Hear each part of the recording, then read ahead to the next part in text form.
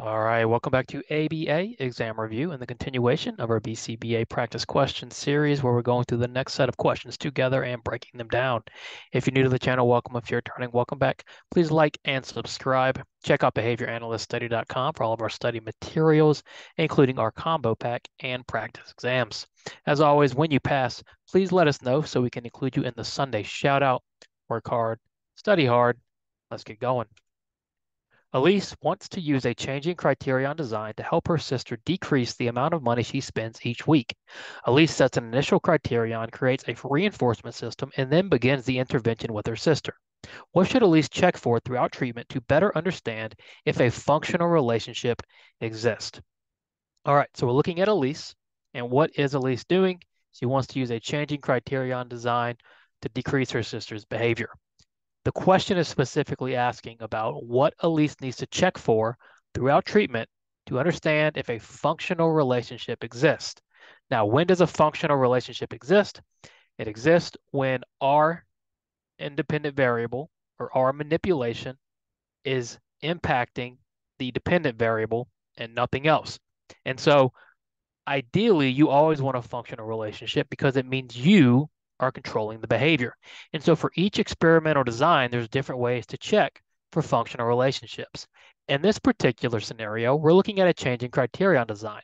In a changing criterion design, we set a criterion, and then depending on which way we want the behavior to move, we either increase or decrease it.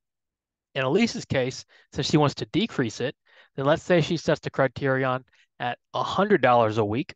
She'll move it down to, let's say, 90, then 80, so on and so forth. So if this is Elise's strategy, how is she going to understand if a functional relationship exists? A, she should verify that her sister's behavior change is coinciding with the criterion changes. Is it true that you want the behavior to follow the criterion changes? Absolutely. That's the entire idea. The behavior should move as the criterion moves. So A is absolutely true. Now, do we pick A and move on? No, we read every single answer choice every time. B, she should verify that her sister's behavior does not revert to prior levels if the criterion is changed to a prior level.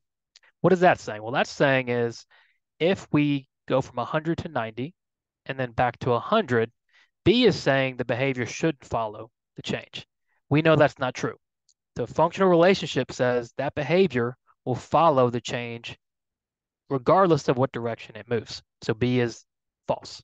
C, she should verify that the data points are not all near the criterion line, but scattered further away. Is that true?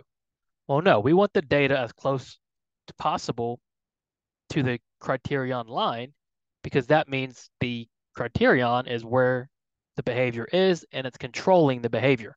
If my criterion's 80, I want the sister spending $80 or as close to $80 as possible during that criterion change. C is false.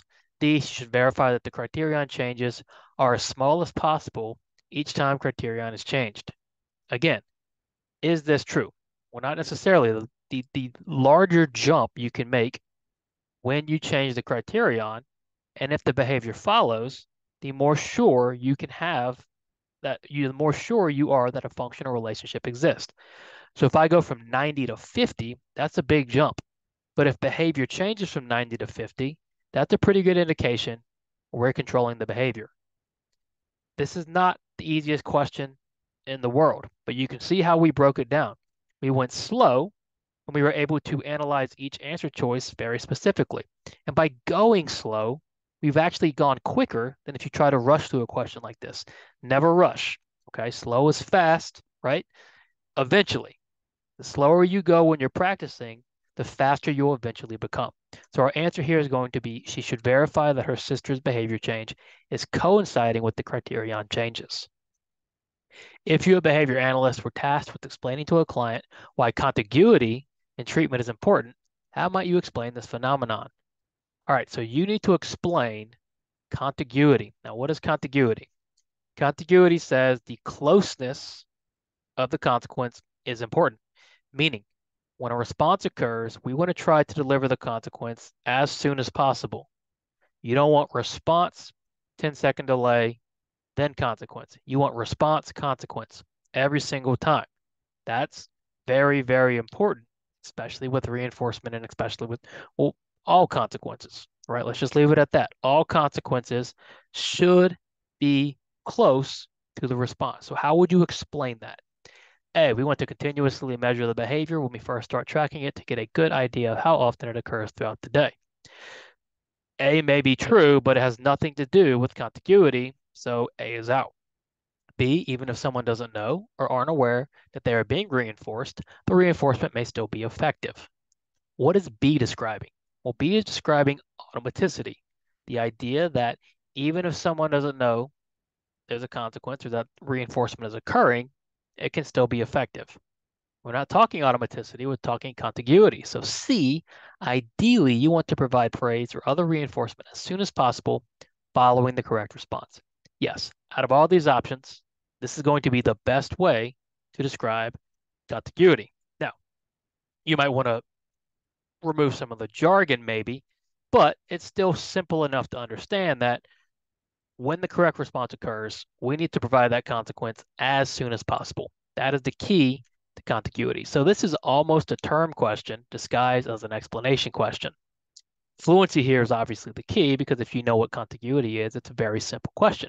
If you don't, you might struggle. Fluency, fluency, fluency, that has to come first. You tell each of your 3 children that they can all have 1 cookie if, in 10 minutes, you check on them and they are not fighting with one another. They have the chance to earn 3 cookies as you will check in on them 3 times after exactly 10 minutes each time. What does this most resemble? Think about this. What does this most resemble? You're saying to your children, they can have a cookie if you check on them and they're not fighting with one another. So you're going to reinforce in the absence of a behavior. What differential reinforcement procedure reinforces when a behavior is not occurring? A DRO. DRO, we pick a target behavior. If it's not occurring, we reinforce. Now, it doesn't help us much because A, B, C, and D are all DROs. So let's continue. What does the schedule look like? Well, you are going to check in on them 3 times after exactly 10 minutes each time, meaning when 10 minutes is up, you're going to check. What measurement do we use when we are checking in on somebody at the end of each interval? Well, momentary time sampling, right? And so if we look at A and B, we have momentary DROs. That's what we're looking for. Now, is this a fixed or a variable momentary time sampling? Well, it's going to be fixed because each time you're checking after exactly 10 minutes. Variable implies an average. This is not an average. This is an exact number every single time. So after exactly 10 minutes each time, what are you doing? Well, you're checking in on them. So you are using a fixed momentary DRO. Don't be intimidated by what appears to be a difficult answer choice. Break it down, just like we would anything else. Fixed is unchanging. It's not an average. That's what we have, exactly 10 minutes. Momentary is at the end of each interval. Exactly 10 minutes occurs, so at the end of each interval. And then we're using a DRO. Put them all together, very straightforward. Your son has a small plastic chair that he likes to sit in while he plays at the table. One day, he tried to pick up the chair and move it, but the chair got stuck on something in his playpen. He started to cry, so you said, "Do you need help?" and waited for an answer. What are you likely attempting? All right, pretty straightforward question, I think. We have your son. He's got a chair that he likes to sit in. He picked it up to move it, but the chair got stuck. He started to cry. Instead of going over there and helping him immediately or comforting him, you said, because you're using naturalistic teaching, "Do you need help?" and waited for an answer. What are you trying to get here? What are you trying to evoke? You want your son to communicate that they need help. Now, this is a great opportunity to do it.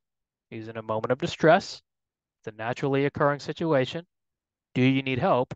You want him to answer in the affirmative. So what are you likely attempting here? A, the Premack principle. Well, the Premack principle, or grandma's law, says, I will give you the opportunity to engage in a highly preferred response or activity as reinforcement for engaging in a low preferred response or activity. It's not really what you're doing here. You're not really setting up that contingency because you're not offering anything. You've just used this incidental teaching, right, to set up a moment where you can teach your son how to ask for help. So same thing with B, a high P request sequence.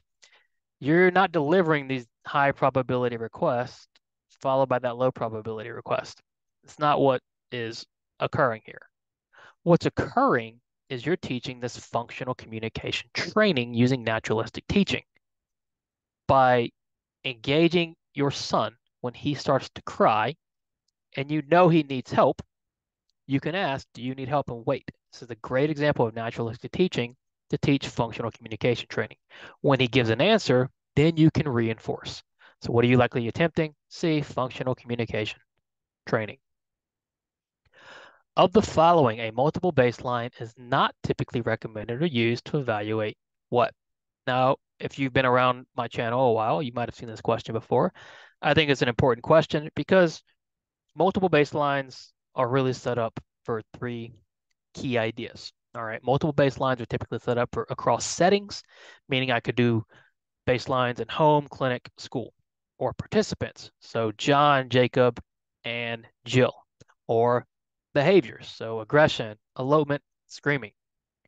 Typically, though, you don't really evaluate multiple interventions using multiple baseline. It's just not typically how this type of experimental design is set up. Typically, you're going to go across settings, across participants, or across behaviors, because what you're trying to figure out is what does that intervention look like, uh, almost generalized, right? Because different settings, what does it look like in different settings? Or participants, different participants. What about different behaviors, right? Interventions, you really focus on that one intervention. Now, we say typically because who knows, there might be situations, but in the most typical fashion, multiple baselines going to be used across settings, participants, and behaviors, and not interventions. So, in a way, it's kind of a teaching question, straightforward question. But remember, we're practicing. We just want to get better. So, if you knew that, that's great. If you didn't, then you just learned something. We answer, we move on. Which of the following measurement strategies is most likely to overestimate rate of behavior? Again, pretty straightforward question, but we don't want to take these straightforward questions for granted because these are the easy ones. So, what measurement strategy is going to overestimate rate of behavior? So, when we overestimate rate, what are we doing? Well, rate is frequency over time.